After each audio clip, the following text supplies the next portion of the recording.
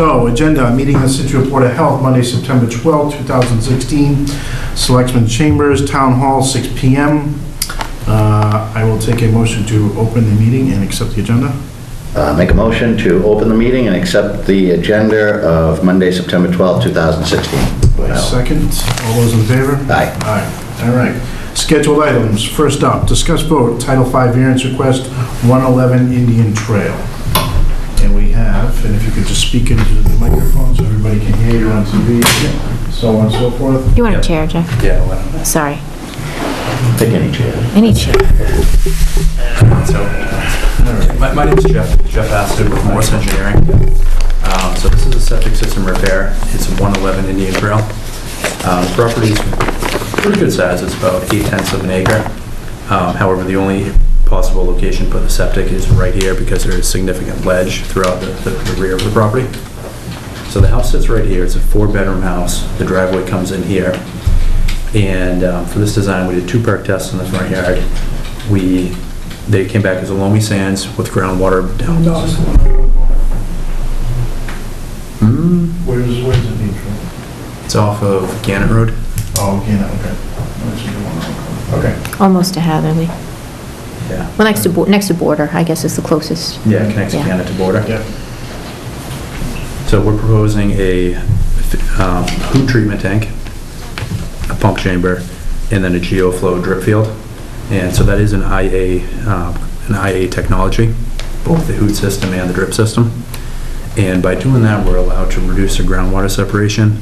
We can reduce it from 4 feet to 2 feet. We're asking for a reduction from 4 feet to 2.5 feet. And we're also taking a size reduction. It's a 34% size reduction in order to fit in that area. And we're also asking for 3 local upgrades. One being a sieve analysis. It was too wet at the time to do a perk test. Second being a setback reduction from the property line. Typically, we keep the system 10 feet off the property line. In this case, it's only 5 feet. So we did have to notify the affected abutters, which in this case is the town, being Indian Trail. And we're also asking for a local upgrade for the setback from the water supply line to any septic components. Typically, we like 10 feet. In this case, we're only able to provide 5, and it'll provide the same means of protection because the water line is going to be sleeved. So there's going to be a new water line installed right here, and it'll be sleeved in a pressure-tight pipe. So You sleeve that in a pressure-tight pipe and put cement in it and stuff? on the ends, Yeah. Is this system in total disrepair now? Is that what is going on here? I believe so. Yeah. When did you do the perk test? July 11th. It was still too wet? Yeah, I didn't do them myself, but we always would prefer to do a perk test. And they The same as we've been in a drought, as far as I know. Oh, you know why? It's because we had fill down to 3.5, 4 feet. Oh, it's filled. Yeah. So 3 local. It's a 4-bedroom house. Relative increase. Right.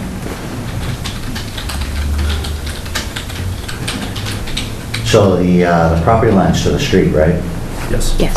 As we checked with the Yep. DPW and they're all cool with it? So the Board of Selectmen received the public notification. So they gave us a copy of the letter. They kept the green card. I inquired with the DPW director. He, of course, understands the limitations, would prefer that the water line be, the minimum 10-foot distance. But, does recognize that it would be sleeved if it does need to be closer than 10 feet. He did not have a concern about it being closer to Indian Trail. He checked the water lines on the street, and it didn't seem to be problematic for him. Right, and the grading's not gonna cause an issue out in the street or any of that, so they looked at all that. He did. Yeah. He took the plan today to take a look at it in advance of the meeting. There's no grading in the street. Yeah, well, no, I know, but it's the right of way, as you know. Yeah, no It's grading. not gonna affect any future or whatever. No, using this type of system, we're actually not altering the ground very significantly.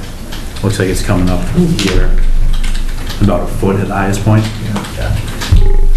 But yeah, conventional system will be a very large amount. That's really the only option in this piece of waste land, huh? Yeah. That's really the only option. See if there's any public comment. Are there any abutters that are close to, actually, only the town of the abutters, so I'm guessing that the homeowners are here, correct? No? All right. We're the buyer, I'm the buyer, He's been- I'm here, but Oh, you're the buyer? Yeah. Oh, okay.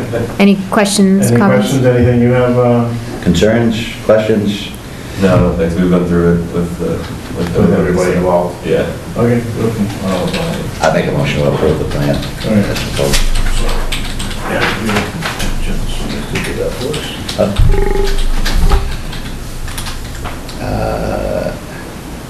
Where am I reading now? Move to approve, right here. Yeah, underlined, bold. That's right.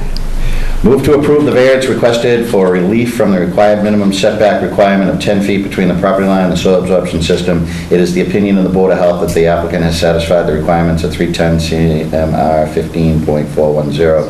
Thus, the SAS may be installed as requested to be within 5.5 feet of the property line. This variance is granted, however, it can be reviewed, modified, or revoked by the Board of Health at any time in the future. All those in favor? Yeah, I'm in favor. I don't know why we need all that in there. It's just a septic system, but All those in favor? aye. Aye. Okay. Thanks, Jeff. So approved. All right, thank you. So approved. Thank you. So Here for the next one. I'll follow up later this week with written confirmation of the approval, so you have it for your record. Okay. Thank you very much. So, next up on our agenda, discuss vote Title V variance 18 Poplar Ave.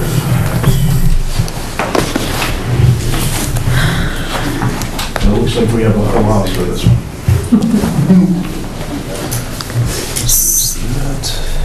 So might we begin by similarly confirming that both abutters were notified? We didn't receive a copy of the abutters notification letter or the green cards.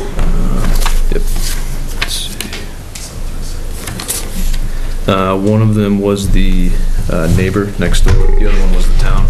Right, and the town needs to be notified. Was the town not notified?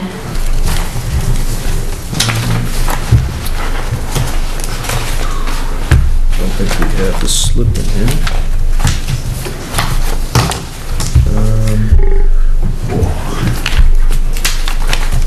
Thought we had, but I don't have a copy of the slip. If we don't have confirmation that both abutters were notified, we can't proceed until both have been notified. Is there a way to check in and see? I realize it's 6 o'clock, not 4 o'clock. Even for the town? It's- Correct. Just like the previous hearing, the only abutter was the town, and the town was formally notified, which is a requirement. Just out of curiosity, when people notify the town, does it go to the clerk's office and the clerk distributes that to other boards? So in this case, the previous case, Yeah. the notification went to the Board of Selectmen's office. The Board of Selectmen came down to let us know that they had received notification, and then I inquired with the impacted potential department, which was DPW. Right, so if the selectmen have an issue, they can say planning board, board of health, conservation, Right. hey, do you guys know about this? Right, no, I'm Yep. just never been clarified on that. Yep, but I checked specifically with DPW, Yeah. since they would obviously be the one responsible for maintaining Right. the issues with the road. So unfortunately, since all abutters weren't notified, I don't think we can have a public hearing. We can't. That's, okay. That's quite unfortunate. Sorry about that. Do you want to take a moment to see if you can check and get It'll documentation? be in here. So there's no way we can, We can't proceed with the hearing without confirmation. no, I don't think we have, I don't think we ever did.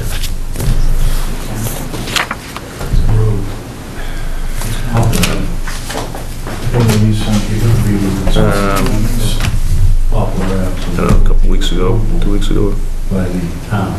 Who owns the road? September 1st. So yeah, 2 weeks ago.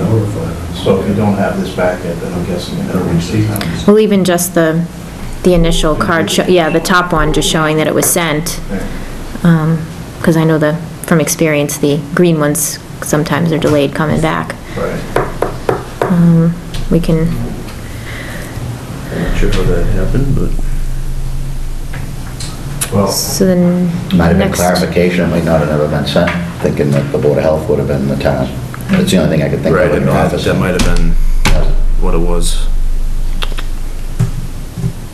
well, I mean, what can happen is you gotta make sure, we're scheduled 2 weeks from today. You gotta make sure that somebody does this tomorrow. So Okay. it gets done, and then we'll put you back on the agenda for 2 weeks. Folks, 25th. it is the procedure, so unfortunately, it came in for all for naught tonight. We have to make sure that the abutter, and even if the town does not show up, we have to make sure that they were notified in order to proceed with the hearing, with any public hearing. So we do apologize for that. I know it delays another 2 weeks, and I know it's frustrating. I do apologize. So we can schedule you first up, I think it's 9/25 is 2 weeks from today, if I'm not mistaken. 26th, 24th? 26. 26. So I'm guessing it wasn't sent, because if that was sent the first, I'm guessing it probably would have sent both at the same time. yep. Okay. And it is, every abutter has to be notified, so they can be present or not, even though it is the town. So who would have been here? If, And nobody, it's a moot point at that point, just like in the last one when Chen said that if nobody shows up, nobody shows up. but like who would show up from the town though? So like- more than likely it would be the DPW director, or the DPW director would provide me with comments or concerns if he himself wouldn't show up. He would provide them to me, just as he did for the previous one. Right. And then likewise, as Russell had indicated, if for some particular reason another board or committee felt as though they needed to weigh in, they would have that opportunity to do so. Okay. So we can schedule you for the first hearing on 2 weeks from today, which sounds like it's the 26th. All right. Sorry, folks. I know you guys came in and took time out of your day to come in. We do apologize for that. Thank you. That's because of Poplar Ave, correct? That's the town, the butter. 18 Poplar Ave, yeah. The actual abutter is the road, though.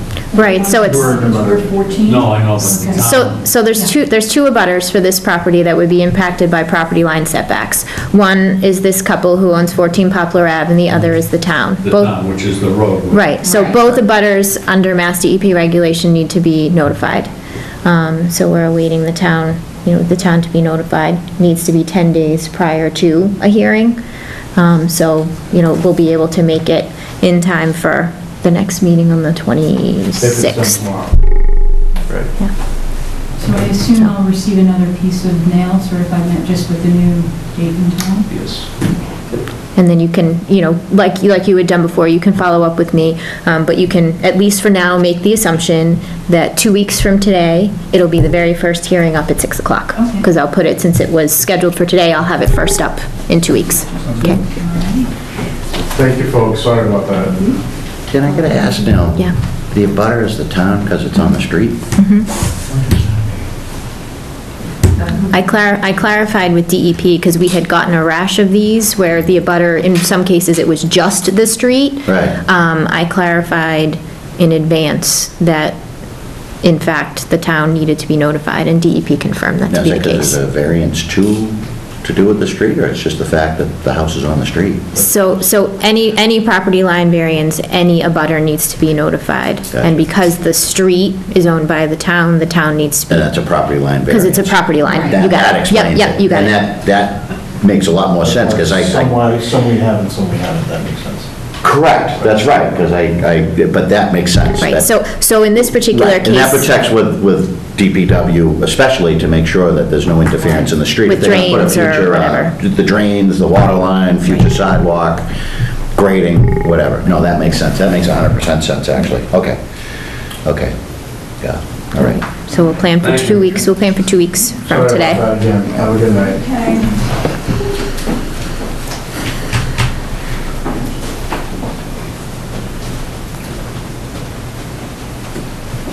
Okay, next up, new business, the elect chairman of the board.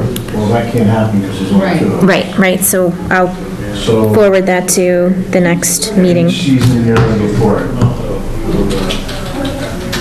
So I just, as I have done each season, I believe I gave you folks a packet. Oh, maybe I didn't. I will pass down the packets.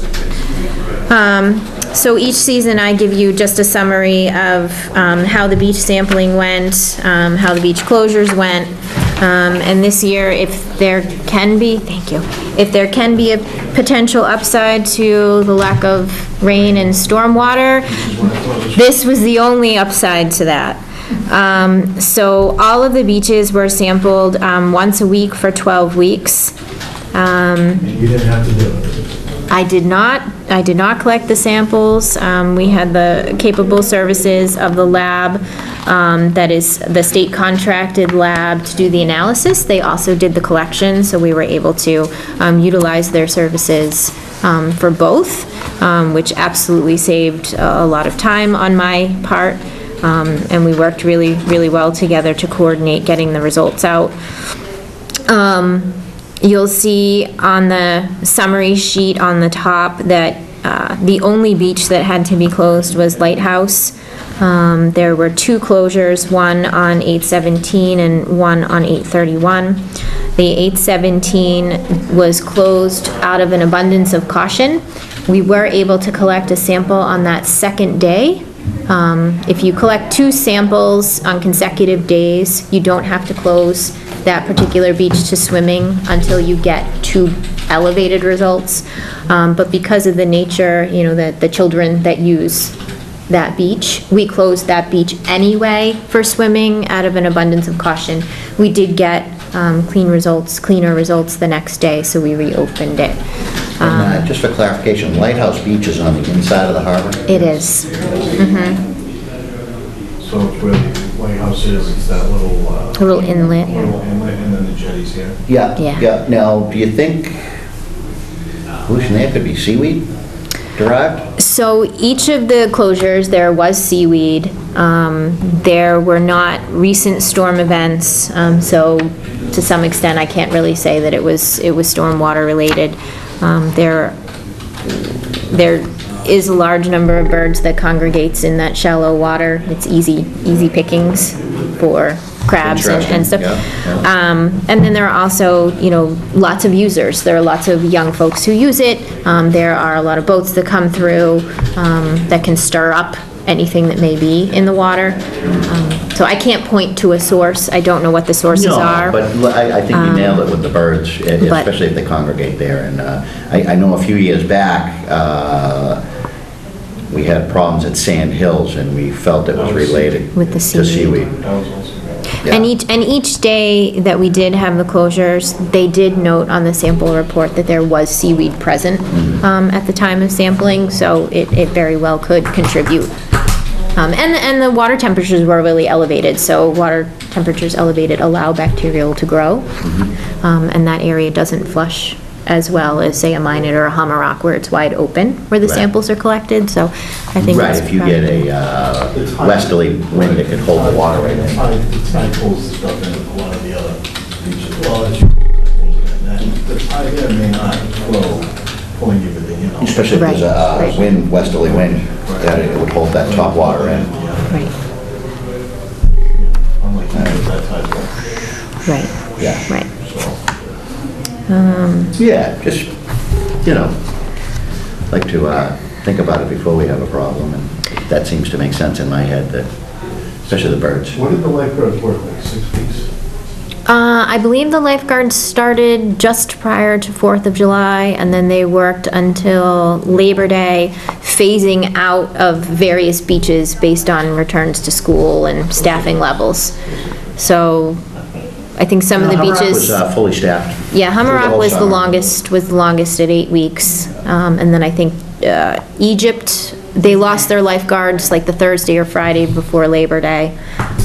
And then who was before that? I think Minot was right before that. Sand Hills was the first one to lose their lifeguards. And I think they did that based on usage, average usage, and typical closures. This year we were really lucky with Peggotty that we didn't have closures. Typically they like to staff Peggotty as long as they can during the summer, but if there's closures, obviously it makes sense to move the lifeguards to a beach that you can swim. So in this case, I think Peggotty was also staffed longer than it had been last year. But Lighthouse is an interesting beach this year. The second closure, which basically was initiated after our last sampling for the season. So our sample was on August 31st. We not only had single sample exceedances, but also geomean exceedances. So consistently through the summer on non-rain events, we had elevated levels of bacteria, and the geomean limit is 35. It's much lower than the single sample result. So we were consistently during non-rain events seeing bacteria above 35. So unfortunately, when Lighthouse Beach closed to swimming after the sampling on August 31st, it was closed to for the season for swimming, because there was not a way to sample again in enough frequency without rain in order to get the concentrations low enough. Because that's when we actually did start to get rain, was that Wednesday, Thursday, Friday, a little bit here and there. So overall, a really good season for beaches for a variety of reasons, but particularly for us. That's all I had. Other business, administrative invoice approvals. There's some invoices to sign. I do, not too many, but just. And meeting minutes approvals, once again. I think we have to wait again. Oh, my gosh. There you go, sir. Can someone do it? Let Dougie read through them. If it's just two of us present at the meeting, we can do it. If he's on it, then. Yeah. Yeah, I don't think there are any with just the two of them. Yeah. I think Dougie and I have one. Yeah. Yeah. Yeah. Can ad-lib funny things that he might have said. I don't think so. So we'll move those to next. We'll move those to next. I think we both, I did. at least I glanced at it. We're getting. Some of them I remember just about it, some of them I didn't, but I did read them. All right, so we'll revisit those at the next meeting as well. So. Another 2 weeks to be. So already scheduled for the next meeting is 18 Poplar Ave, the variance request, elect the chairman of the board, and the meeting minutes. All right, as of right now, take a motion to adjourn the meeting. Motion to adjourn meeting. I second. All those in favor, aye. Adjourn. Meeting over.